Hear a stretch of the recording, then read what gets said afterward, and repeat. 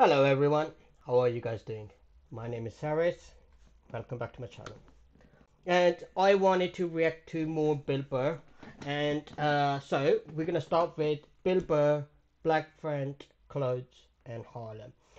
I've seen this bit, I've seen it a few times, and I think it's absolutely terrific. It's brilliant, it's funny, and it's timeless. It's one of those clips I can go back to and watch it and still have a good laugh with it.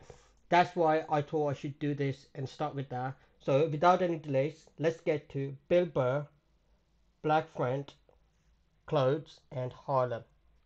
Here we go. Actually, I got a couple of friends of African persuasion, and I got to get rid of them, man. I got to admit to you. I'm finding I'm spending too much money on clothes hanging out with them. Because I got to, like, fucking try to keep up with their wardrobe. I need to update It's my like every wardrobe time as they go well. out, they got all brand new shit on. All brand new shit. So when I show up with my white version of brand new, which is, I basically, I ironed the shit, right? I ironed it, right? It's there. Nothing wrong with that. They just start trashing me. I can't keep up with them, man. They got like fucking I've been called out a 58 couple of times. pairs of sneakers. Ever notice that shit? Like every color fucking Timberland? And I don't give a shit what fucked up color their shirt is. They got a pair of shoes to match it and a hat. Never worn a hat, and I don't understand the obsession with shoes. It's like I a really rule don't. or something. I've got 4 pairs, that's it. They're the worst. Even when you wear some new shit, there's like some sort of rule that you gotta like space out the amount of time within which like that you wear it. Yeah, I do God that. I forbid do you wear the space it same out. shirt within a 10-day period. One of them's gonna notice. Why is it All of coming a sudden, up? just look at you funny, like this motherfucker's got the same shit he had on last Tuesday. Kissed it. And the whole crowd's like, oh shit! Then everybody just starts making fun of you. Like I said, I've been called out. First they do the math, like what was that, 5 days ago? 5 days, this motherfucker got 5 shirts! He got 5 shirts! Oh, dickhead. And they start breaking it down. Yo, his first shirt be saying Monday, next shirt be saying Tuesday. Yo, on the weekend, he ain't be wearing no shirt. I think that's what everybody. Why you need to wear a t-shirt at home? I'll tell you, it's actually funny. You know what? That's actually how I judge black guys now. When I first came to the city, like all black people scared me. How many I was comedians like can the do this? typical white dude from like the suburbs, you know what I mean? Had no frame of reference, you know? So my only frame of reference with black people was like those, remember those early 90s gangster rap videos? Throw the fucking LA riots in there, man. It was fucking horrible PR. I'm watching the videos, look, he's got a nice car, he's got all the women, and he's still fucking mad. These black dudes are never happy. But after 10 years of living in the city, this is how I narrow it down. Whether a black dude scares me or not. Black dudes with dirty sneakers scare the fucking shit out of me. True that. 100%. No. I think anyone with dirty sneakers Get is out of my just head, because I nah, know bro. from hanging out with The them, dude's that's fucked. the last shit that they're gonna let go. The immediate shit that they have on. So I think, if his sneakers are fucked up, that means his life is fucked up. Every time he leaves his building, the whole neighborhood, oh shit! Everyone starts making fun of him. He's on the train in a bad mood. I kind of have this howdy-doody, kind of mug me kind of face.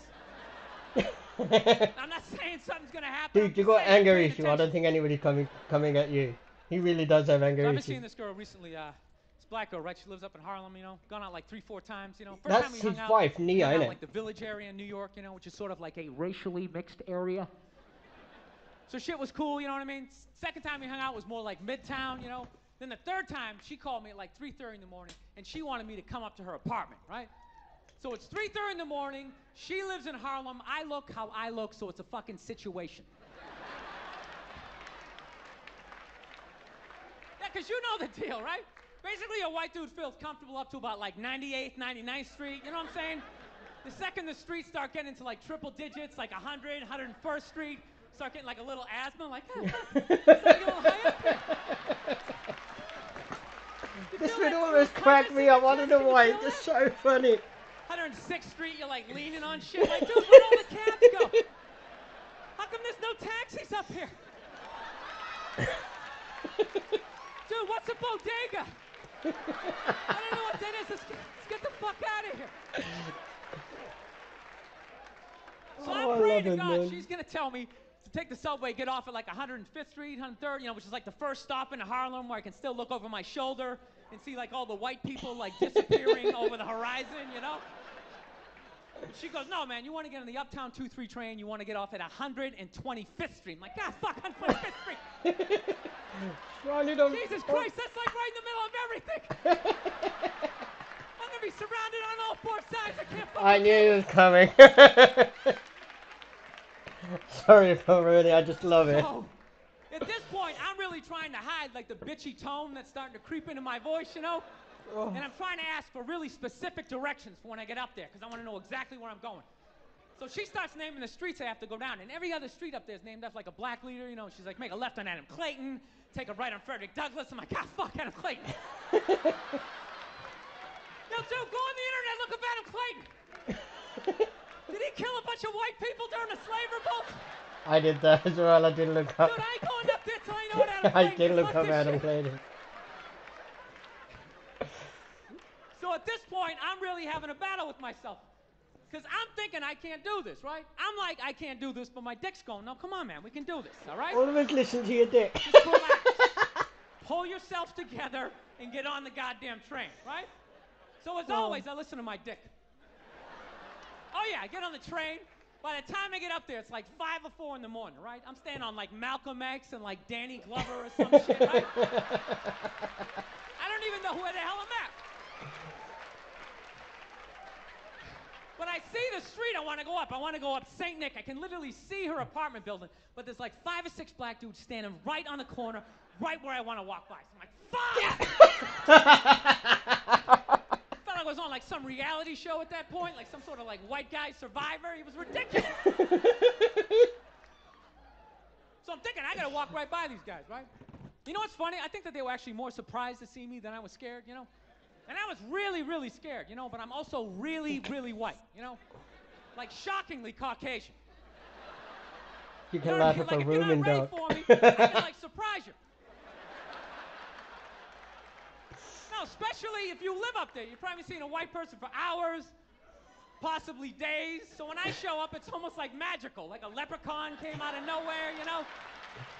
Felt like I should have like a little pot of gold, like a rainbow behind me. Top of the morning to you, latte. Just kind of dance my way past them. But it's been going all right, you know? Once I get in her apartment, I'm fine, you know? I relax, sit down, you know, watch a hip-hop countdown. Pretend like I know the groups, you know what I mean? It's just getting there that's a fucking pain in the ass. But, you know, I don't get mad at it, because I figure, you know, black dudes got to go through the same shit, though, right? When you go out to the suburbs, go fuck a white girl, right? Just that same awful feeling of just leaving your people behind, you know, just less and less of you as you're fucking driving out there. You probably start off lean and you're all fucking cool. 20 minutes in, you're driving like 10 and 2, the radio's off. Like, dude, I don't like this shit. I don't like this shit at all. There's too much grass, I don't see any rims. This is fucked up. None of the windows are tinted. I can clearly see white people in every car. This is fucked up. Listen, you guys were awesome. Thank you so much for coming out. So that was Bill Burr, Black Friends, Clothes, and Harlem. It's like I said, it cracks me up every time. It's so funny, and what a brilliant storyteller as well. Like, how many comedians can start a joke saying, "Oh, I'm gonna get rid of some of my black friends"? How many people can start a joke that way and make you laugh throughout the whole video? It's just brilliant. Absolutely love it. And oh, damn, that was brilliant. I love it so much. I'm gonna have to do more Bill Burr. I'm gonna do a couple of more videos today, and they should be uploaded sometime tomorrow. So keep an eye out for that, and I hope you enjoyed this as much as I did. If you did, like, subscribe, share, and comment. I'll see you guys in the next video.